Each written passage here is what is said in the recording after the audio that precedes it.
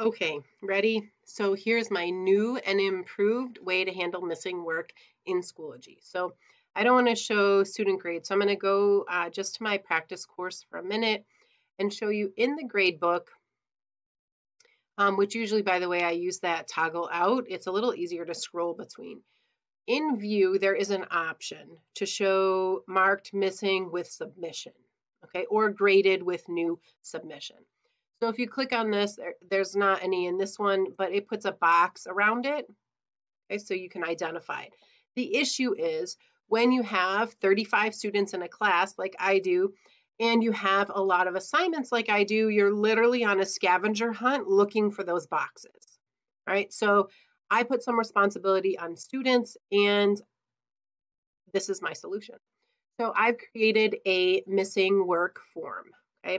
In the form, there's a short answer for their last name, short answer for their preferred first name. This is just what I call them in class. It may or may not be an exact match to the records from school. I have them have a drop-down menu where they choose the correct class period. Okay, and then I switched it up, and this, oh my goodness, is a game changer. So much easier. You're going to use, and I put this option. So it's short answer text, and I put URL link to the assignment page. As soon as I put that in there, it gave me the option to add a requirement. So it has to be text, and it has to be a URL, okay?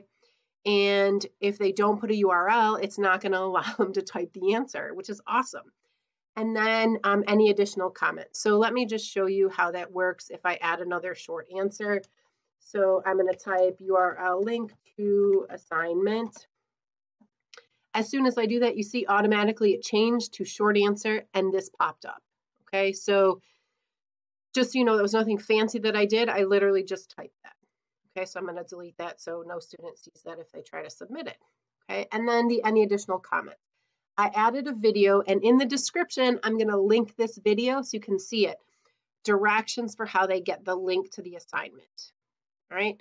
Now, what does that give me? So when I go to responses, okay, you can make a spreadsheet. So I'm going to open the spreadsheet, which I already have done. So again, up here, you're going to click this view responses in sheets, right?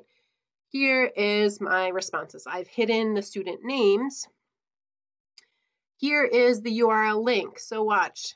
So straight from the sheet. One other thing, I added this column at the end. This is me just putting my initials, and the reason is I had to delete that column that I added. The reason I add this is it allows me to know which assignments I already checked, so I'm not trying to figure out which assignments did I look at, which did I not. But anyway, so here is the link. I'm going to click on it straight to the assessment. I can grade this question. That's it. So ridiculously easy. I don't need to hunt through the grade book. This is a game changer, okay? So no more going in the grade book trying to find the boxes. They fill out this form, okay? You look at the results, click on the assignment, grade it. It updates the grade book. So much easier.